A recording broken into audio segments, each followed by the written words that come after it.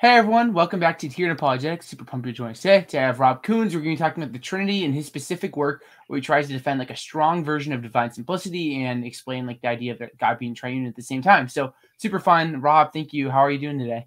Great, Zach. How are you? Good. I'm super pumped for this conversation where we're going to be diving into like the Trinity and like your model, one of your models of the Trinity. So anything you want to say on this topic, Rob, before we dive into the questions for today? Yeah, I'm glad you said model because I think that's the right way to think about it. So, beyond, well, I'm not proposing this as doctrine, right? I'm not proposing this is what we believe. But the questions, there are two questions, right? One question is the doctrine of Trinity logically coherent, consistent, right? And secondly, is it consistent with a strong doctrine of divine simplicity? And I think the answer is yes. But all you need to do in order to show that is to create a model of the Trinity that's consistent with the doctrine and consistent with divine simplicity. Right? Whether it's true or not doesn't matter in a sense. But that's enough to establish the logical point that I want to establish. Yeah, I appreciate your point of trying to say like, hey, we have this idea of like God being triune, super important to like Christian theology, and also like trying to defend like divine simplicity, which seems to be something super prominent in like Christian tradition and things like that. So yeah, I'm super pumped. So maybe start off then, like, what is the doctrine of the Trinity? Like when we're looking at like trying to defend God as triune, what is it, like what are we trying to defend here as Christians? Right. Yes. Well, of course, it's simple statement is that there's one God and three divine persons, and then of course the question is how to make sense of that. Typically, of course, I think one thing that's crucial is I think almost no one thinks that the three persons are three parts of God, as though you could sort of split God up into thirds and each one would be a distinct person. So that's sort of out, right?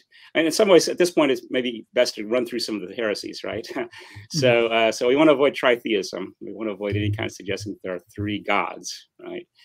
At the same time, on the opposite side, there's a fallacy or a heresy called modalism, which I also try to avoid. And this was a bit harder for me to avoid, actually, in this model. And that's the idea that there's one God, but that we understand God in three ways, where there's three aspects of God as he presents himself to us. So maybe creator, redeemer, or sanctifier, or something like that. And that, at least as an account of the three persons, is not adequate. We want to say that God is three personal in himself or themselves in the Godhead. It's not just in relationship to us or to the creation. It's not something contingent or extrinsic about God, but somehow intrinsic that he's three personal.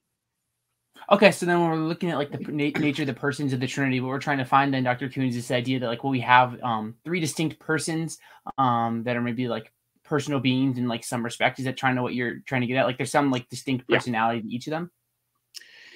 Well, yeah, it depends what you mean by personality, but in the sense that each one is a person and they're distinct from the other two, right? So that there can be real interpersonal relationships within the Godhead. I think that's the crucial thing. Love, communication are going on interpersonally in God, even apart from the creation. That's why it's a significant doctrine, I think, because if you had a purely Unitarian conception of God, then God would have to create things in order to love anything or in order to communicate anything, right? Because he'd just be a single solitary person in and of himself.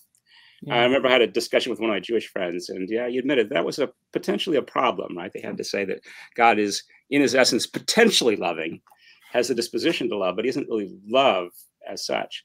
And I think a Christian could say that love is essential. The actuality of love is essential to God. Yeah, that's super helpful. So thank you for bringing up Dr. Koons. So maybe then it'd be helpful to look at this idea of like a strong version of divine simplicity. So like, what is divine simplicity, and like, what's a strong version of it that you're trying to defend, like here in this kind of paper? Good. So again, I mean, most all Christians will agree that God is simple in some sense. I think most Christians will say that God doesn't have any moving parts, so to speak, right? That you can't kind of break God up into subcomponents of any kind. But the strong doctrine goes further than that, at least in two ways.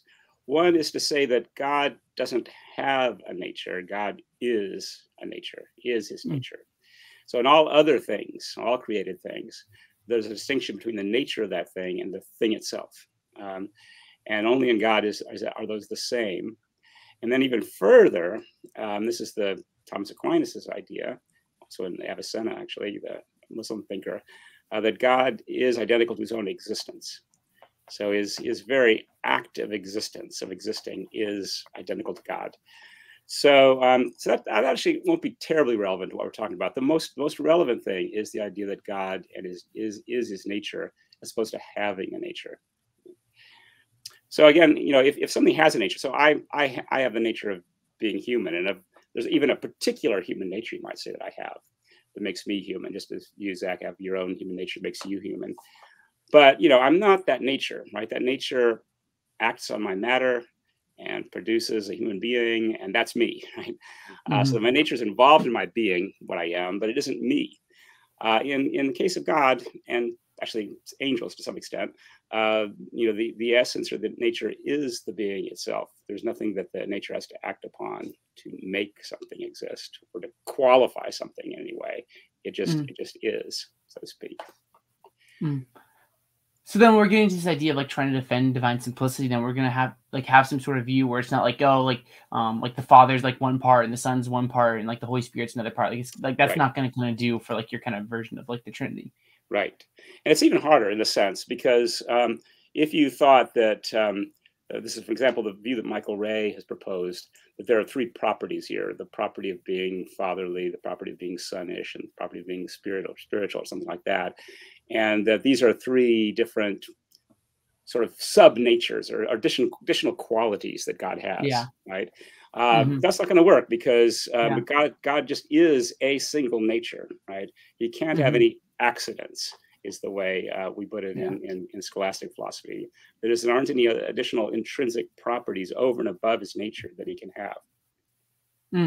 Yeah, that's super cool, and thank you for as we dive into this. So it seems like to me like we have this like question of like how can we have like this idea of like three distinct persons that each are like maybe have their own like personality, or I don't want to go too far and say like conscious, but like there's something distinct about being the Father, something distinct about being the Son, something distinct about being the Spirit.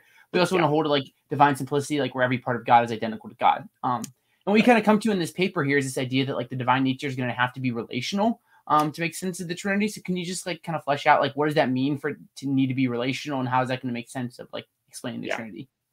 Yeah, good. So I think God may be unique in this respect, in that his nature, their nature is a certain kind of relation. So what it is to be God is to know and to love and to will. And again, the classic picture is that those three relations are actually the same relation in God. So in you and me, loving and knowing and willing are different things. In God, they're all the same thing. But in each case, it's a relation, right? Somebody willing something, somebody knowing something, somebody loving someone or something. So it's what in logic we call a binary relation, right? It has a subject and a patient, a subject and an object, basically in this case. And the claim here of divine simplicity is that binary relation is the divine nature, and that therefore is God. God is a kind of relation in a sense. Now, how does that get us to the Trinity? Well, part of what I'm doing is pretty traditional, actually. It's building on some ideas in Augustine and Aquinas, where they suggest that that in making sense of the Father and the Son, that we can think of the Father as the sort of thinker and the Son as the thought, as the word, so to speak, that articulates the Father's thinking. And so I take that to mean something like this, that we can distinguish between God qua knower and God qua known, qua object of knowing, which is also the same thing as God qua lover and God qua beloved. So this qua language, right? That's just Latin for as. So we could say Father as lover and knower, and God as known and beloved, right? It's a notion that has been around in philosophy forever. you find it in Plato and Aristotle already, and it's also been showing up a lot in recent philosophy of language, actually. So people working in formal semantics have kind of, including one of my former colleagues, Nicholas Asher, who's in France now, has really developed the kind of logic of this. So did Kit Fine. So it's got some very ancient roots, got some very contemporary work that's going on in there. So part of the idea of the paper was to, try to apply this to God in particular. Now the Spirit's a bit trickier, right? Because the Spirit is supposed to arise from this relationship between the Father and the Son.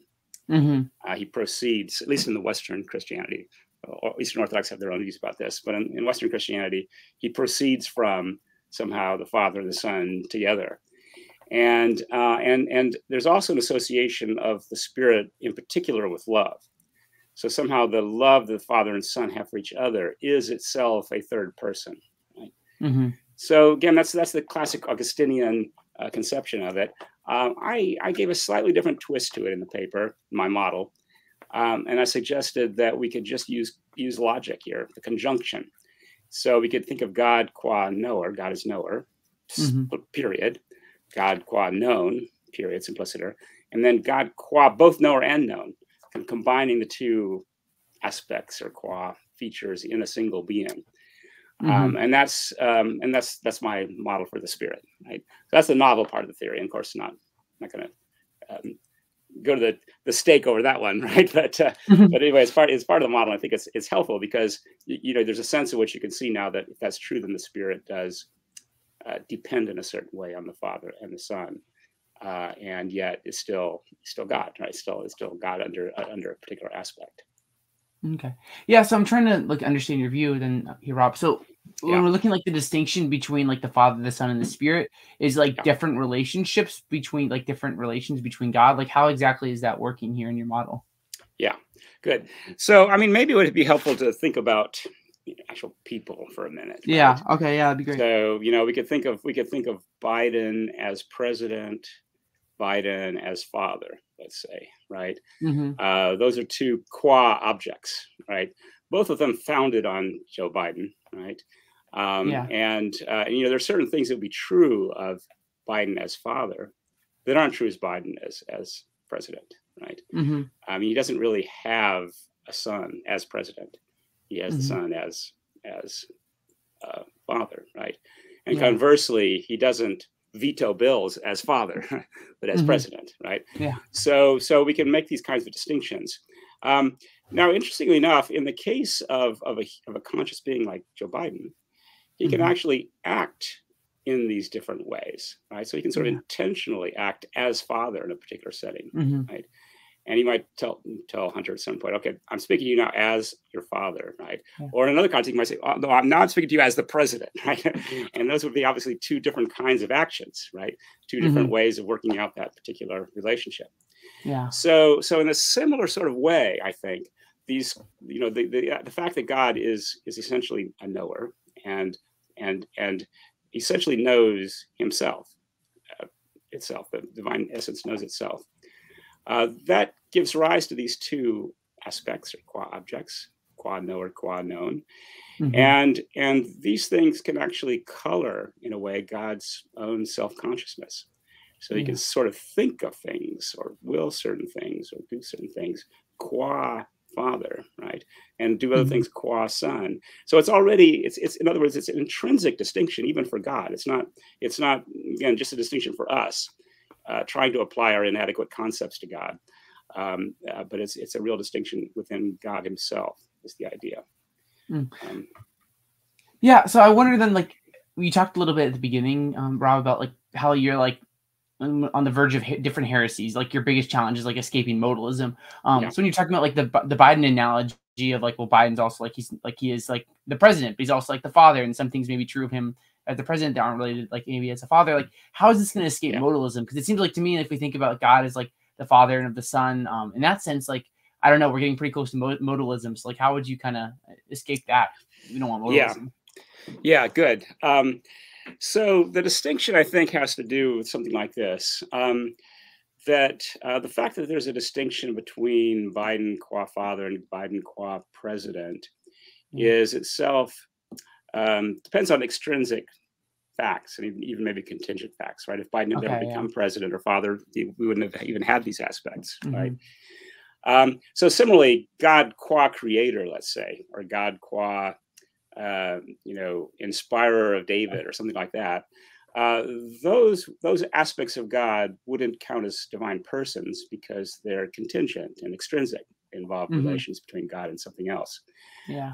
Where you have distinctions that are grounded in the very divine being, in the very nature of God as knower, lover, and so on. And they're necessary, and they're not relative to our knowledge, but actually color God's own self-consciousness in some sense. Then I think we've avoided modalism, at least as I understand it. Modalism is really the view that the distinction between the three persons is somehow creature relative, right? That God relates to the creation in three different ways, and therefore we project onto him these three guises. But my model is one where God would still be three persons, even if he'd not created anything at all. Right? It's purely intrinsic to him, and necessarily so.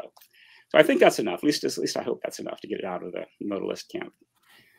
Okay, so one of the things I wonder then is it seems like with your model, like we can definitely preserve like a version of like a theism. Like we're not going to get anywhere close to like tritheism. Like what about the idea, like how would this threaten at all like a very strong version of divine simplicity? So you think like in one sense, like maybe like God's the Father, God's the Son, God's the Spirit. But if there's three persons, like isn't there some distinction within God? Which if you want to hold like to a super strong version of divine simplicity, like you can't do that. So how would you say like your model kind of escapes that challenge with the distinction of persons? Right.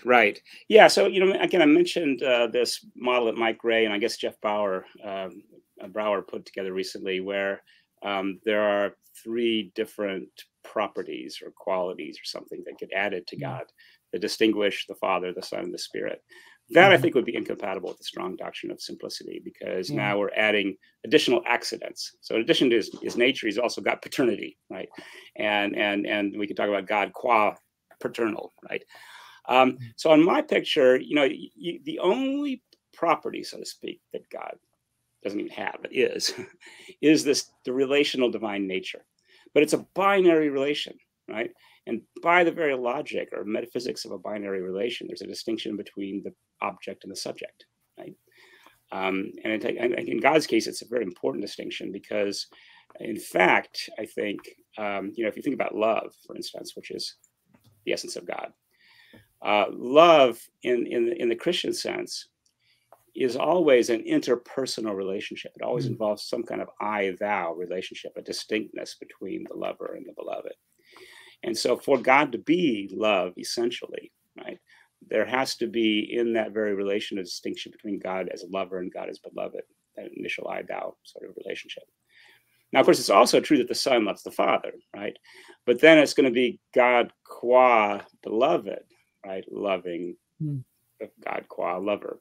So it's still, there's that aspect of the Son that in his very definition, so to speak, he's beloved, is going to distinguish him from the Father, who is, by definition, the subject of this relationship rather than the object.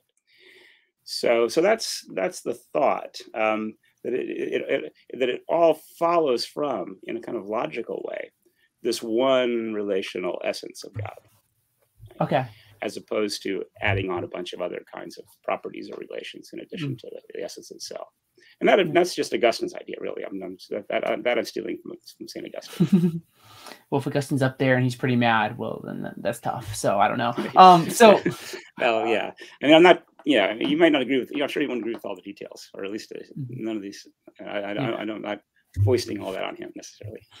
Yeah. Well, I'm just trying to flesh this out. So would you say then, like, so if you say like God is just like fundamentally relational, and like that relation, like God being relation is identical to himself, like a traditional like classical theism. Like, so say from saying that like God is relational, like you're going to get all this other stuff that's going to flow with your model of the Trinity. Is that what you're trying to get at? Yeah, that's right.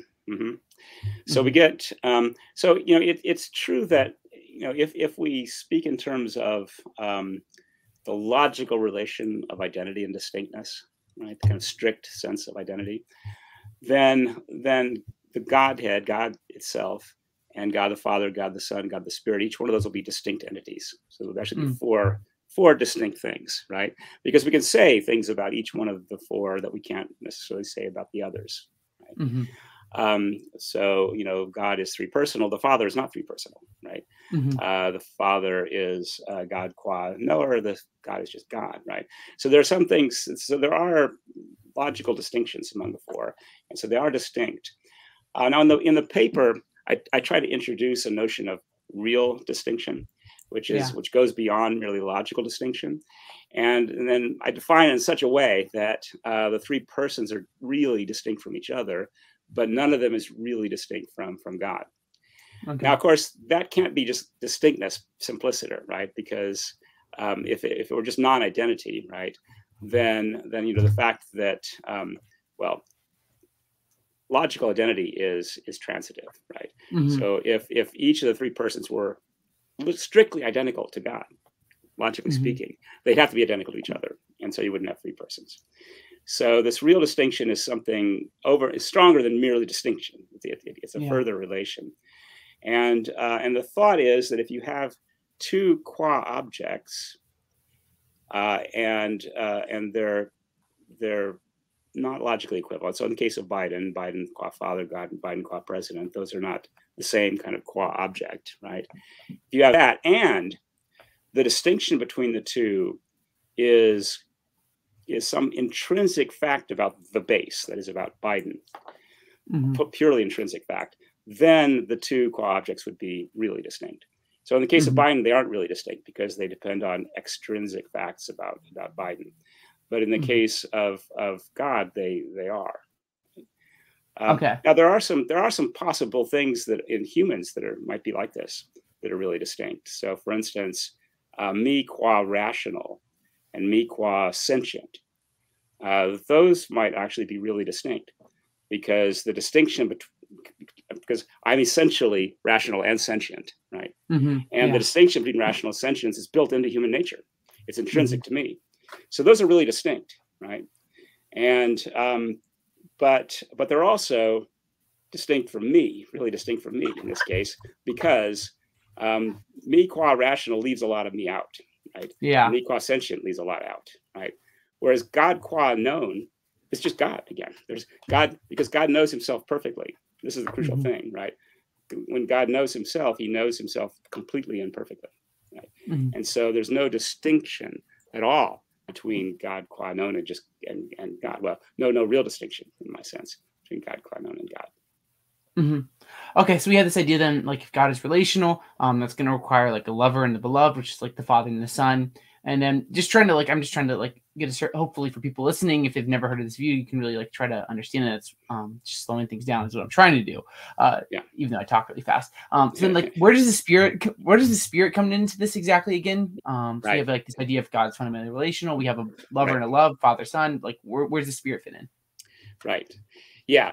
So there are these two persons, Father and the Son, right? They have these two sort of complementary distinctions, right? One, the knower, the lover; the other, beloved, known, right? As their definition. And of course, they love each other. So the traditional notion is that bond of love is somehow a third person. So then the question is how to work that out. And here's my suggestion, that you think of a third person now as one who actually combines the two at once, right?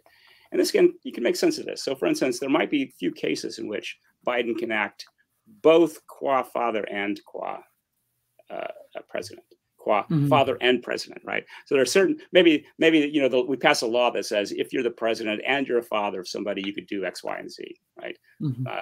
Then he could invoke that and he said, okay, now I'm acting not just as father, or not just as president, but as father and president of you, Hunter, right? And so that would be a new kind of qua-object, right? And so in the same way, if we have God qua knower and God qua known, there's the possibility of a third kind of thing, which is God qua knower and known, combining the two into a single qua aspect, so to speak, of God. And then what's interesting in the papers, I try to argue that that's it. You're not going to get any more persons than just those three, because every other kind of qua object that you could invent is either not going to be really distinct from these three persons, or it's not going to count as a well, I give a kind of detailed definition of what a hypostatic person would be in this case. So anyway, that's the attempt. So for instance, suppose you said, well, what about God qua, knower of the Pythagorean theorem, or something like that, right? I say, well, that's not going to be distinct from God qua knower of God, because God knows everything in knowing himself, right? And so that's not really a distinct person. That's just God the Father again, right? Yeah. What about God qua beloved or no lover, right? Well, I'm going to say, well, that doesn't really count as a distinct person because, either the Father or the Son or the Spirit, actually, any one of three of them could qualify under that description. So therefore, that doesn't really pick out a unique person. It's just a vague way or indeterminate way of referring to each of the three persons at once. And so I go through that. I go through a number of different options. I'm not sure if I covered all of them, all the possible options, but the hope is if the model works, right, it should give us exactly three persons. That would be cool, right? Yeah. Yeah. Yeah, I think it's super cool, and I was just thinking about it and like writing like notes as we're going. I'm like, wow, if this works, like this is super cool. Like here's a really like potent and possible like model to like explain the Trinity, where we have like the lover and the beloved, and then from that relationship we have like the Spirit, and we can preserve like a version of like divine simplicity. So it's a super cool model. One thing that I want to just like hammer down on before we get into like thinking about the incarnation is the idea of the qua. Like we talked a lot about like qua. Yeah. What exactly are these like qua relations and trying to understand things? So yeah. Well, yeah. So as I said, I mean, there's a lot to be said here. It has a long history. You find there's I'm talking about this sort of thing quite a lot. Hos is the Latin word, Greek word for as. Qua is Latin, and as, of course, is English. So it's been around for quite a long time. The thought is that you can you've got this one entity which is, let's call it the base, right?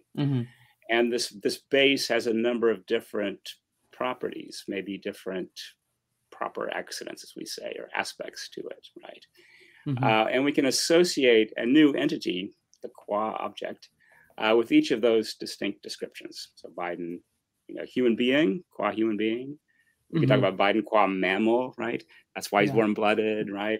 Biden qua president, Biden qua, president of the White House. So all the different features he has, all of those will give rise to qua-objects. Now, some of these are going to have more or less deep roots in reality, so to speak, right? Some of them will just be extrinsic facts about Biden, some of them very contingent, but some of them might be rooted in his very nature, right? Like I said, Biden qua rational, Biden qua sentient, Biden qua living. Maybe those are actually really importantly distinct things in Biden. Now, of course, in God says he only has one nature, right?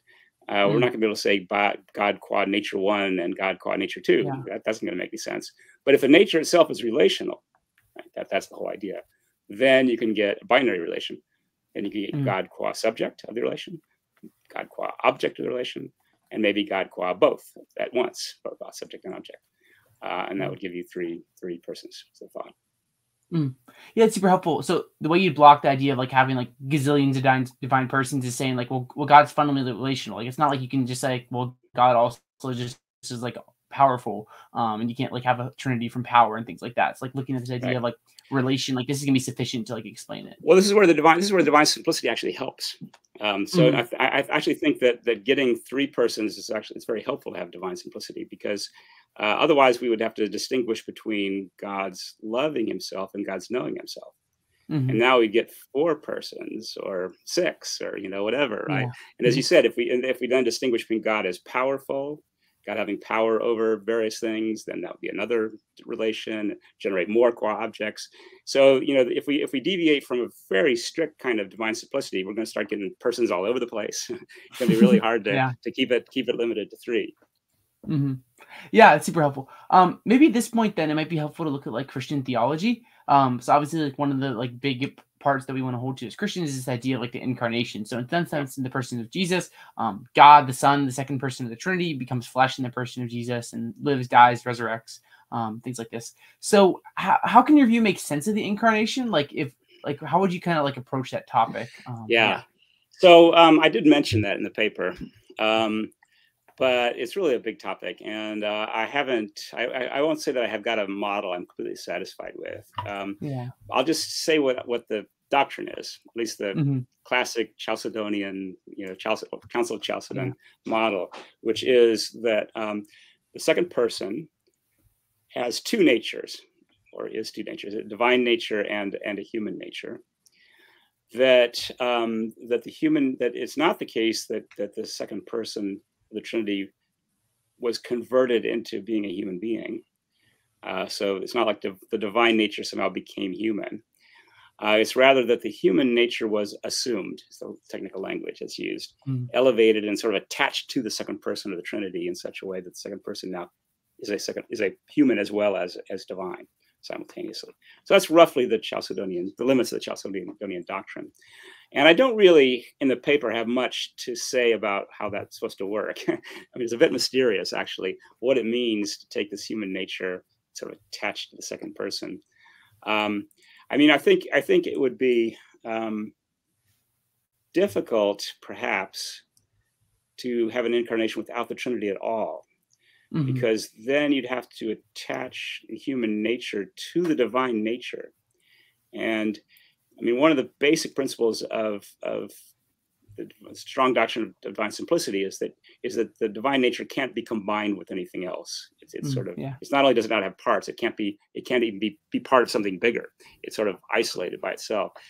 But I'm not sure that applies to the three persons. It's not so obvious to me that they couldn't be parts of something larger in some sense. And so maybe that leaves room for the second person to become part of this larger entity, which is the human and divine person. The only thing that I really thought about a little bit was, does my model say anything about which of the persons would be able to become incarnate? Because that's an interesting question. And actually, I don't know if Augustine ever mentions it, but Thomas Aquinas discusses it. He discusses most things. And he thought that any of the three persons could have become incarnate as a human being. Although I think he does say that it's more fitting, as I recall, more appropriate for the second person to be incarnate. So anyway, I was suggesting in the paper anyway that we might be able to say something stronger. We might be able to say that only the second person really could become incarnate, because again, it's not that the divine nature in its very being, right, becomes united with the human nature of Jesus. It's actually unaffected by the incarnation, according to Thomas and the other people who believe in strong simplicity. It's the human nature that's transformed by being united with God, and the divine nature isn't changed at all in the process. But the thought is that since that's the case, then it really wouldn't make any sense for God qua knower to be incarnate, because there's nothing from the subject side here that would link it to the incarnation. Whereas if God wills that Jesus be man and God, then you might think that it's God qua known that is going to be incarnate, because it's going to be God as he knows himself to be, since he has willed the incarnation, right? So now he knows that the human nature of Jesus is united with himself, but it's qua known that he knows that, right? It's qua known that attachment has happened. And if that's right, then it would make sense that it would be the Son in particular. It would be the one who's united with human nature in order to make the incarnation happen. Yeah, super helpful, and something I need to think a lot about, because it's definitely to get my mind around it, definitely a challenge. So with your model of the Trinity, then would you say like there's one center of conscious? Like how do you get into, like, obviously like the typical idea is like the social Trinitarians start with the threeness and try to get oneness, and vice versa, Latins oneness and threeness. Like where would you be with your model and like trying to understand like how many like centers of consciousness there would be within like God? Yeah, I mean, I'm not sure that I'm comfortable with the language of center of consciousness. I mean, I'm sort of inclined to say zero. That is, it's just not clear to me that makes sense in God's case. But it does seem, but I think I could say that there's a sense in which there's three, I don't know, modes of consciousness, or three ways God has of thinking of himself, both, as knower, as known, and as both. All three of those. So I do think another sort of metaphor I like to use is that it colors God's consciousness, these three distinctions of personhood. It's not just sort of extrinsically imposed upon God by us, but it's an intrinsic fact about the way God knows himself, I think. Yeah, thanks. Yeah, that's helpful. I'm just trying to figure out, and like why I asked that question is trying to think about. So we have this idea, like under your model, like what makes Jesus divine in that sense of trying to understand, like, is it like the divine center of like self consciousness? Is this, like you talked about this idea that like the human nature of Jesus is attached to the to the second person, to the Trinity, the Son. Yeah. But then I wonder, like, okay, well, what about him being attached makes him divine? Because is it like the divine consciousness? But if there's the second person, if we want to avoid that language, like what are we getting here? There's got to be something there, and I'm just trying to understand like what that would be. Yeah, that's hard. Those are hard questions. I expected you to have every single answer to every question, don't you? You know, you're. I mean, I'll say what I don't like much. So I Yeah. know Bill Craig's a friend of mine, but he's got a model here where it strikes me that he ends up with a kind of hybrid Jesus, where his consciousness sort of partly human, partly divine, or something like that, or it's human on the surface, and then there's these depths which sort of opens up into the divine, or something like that. Yeah. And I feel uncomfortable with that, because that sounds to me like it's a bit too much of a what we might call a what's the word I'm looking for? There's a whole heresy about this, monophysitism. So in other words, the idea that what Jesus really has is a kind of single nature that's somehow a fusion of the divine and human. And I don't want that, right? I think that I'm Orthodox in a sense. I want it to be Chalcedonian. So there's two distinct natures that are not confused, as the Athanasian Creed puts it. Yeah.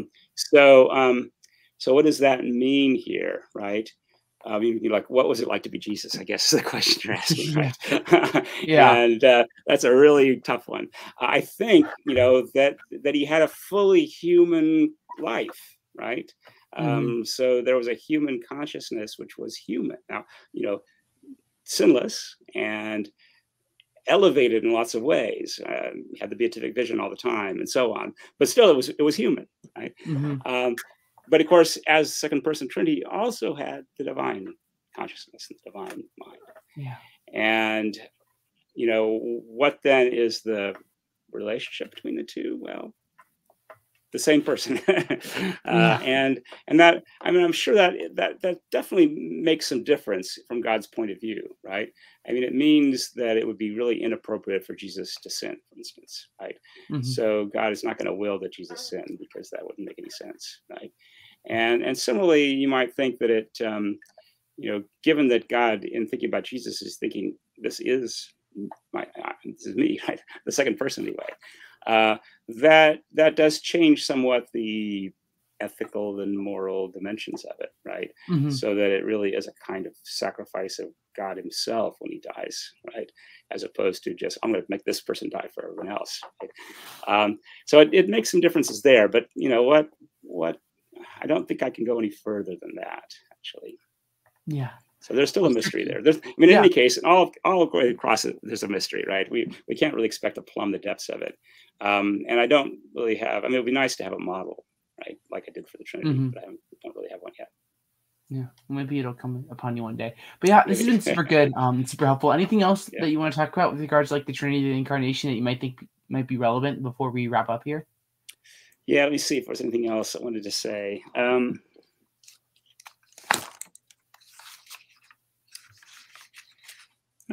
think we covered quite a bit of ground. You mentioned social Trinitarianism.